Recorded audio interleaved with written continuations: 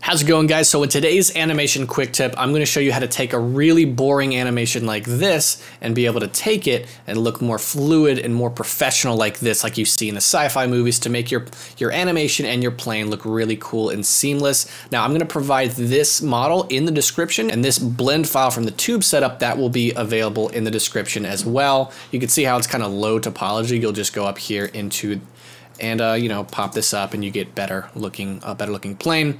First thing though, I want to shout out that my abstract modeling and animation course is live. You can pre-order it now and get it 40% off. I do a deep dive into procedural modeling. I do another deep dive into procedural texturing. We make some really cool scenes, so you can go check that out again, 40% off right now until the 27th. With that being said, let's get into the tutorial. All right, so we're here in the scene. You can open up the blend file with the tube, and if you want to get the model imported, you go to File, Append, find the blend file with the ship, go to Object, and import the Imperial Eagle.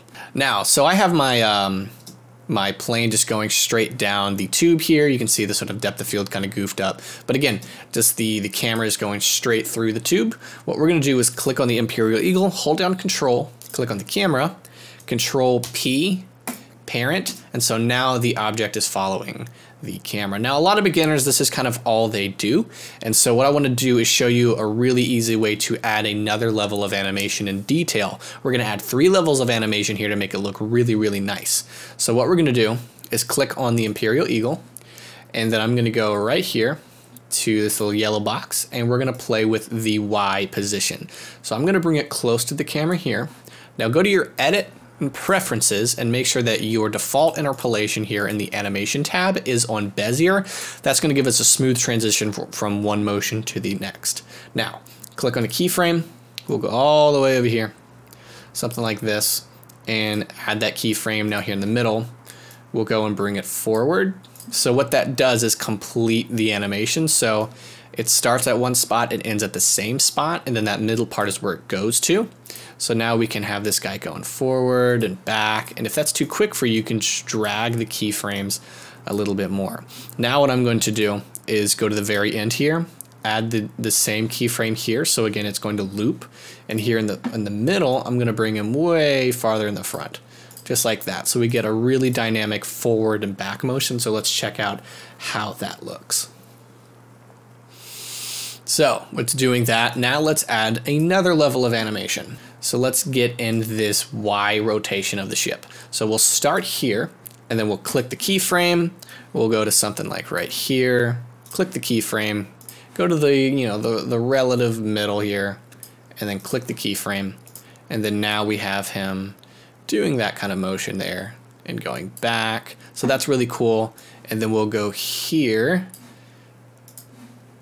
duplicate that keyframe, so something like somewhere over here, and then in the middle we'll bring it over a little bit, import, and then let's see how that looks. I said import, I meant insert the keyframe. And so we're just really eyeballing these animations here. So now we have a little bit of rotation, and he's going back and forth. So now we have that. Let's add the last level of detail, and that is the Z position of our ship. So let's go here to the bottom.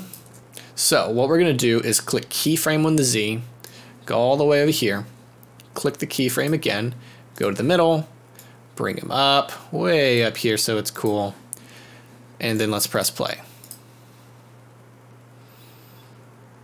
And look at that. We now have a really cool ship animating through. He's kind of intersecting here, but you still get the idea. I wouldn't keep that there. And now we have an incredibly cool animation. It's way more fluid and everything looks cool rather than just parenting the ship to the camera and leaving it there. So there you go. That's how you do that. Add some more detail in your animation. Again, if you want to get my course 40% off, that is linked in the description. And thank you for watching.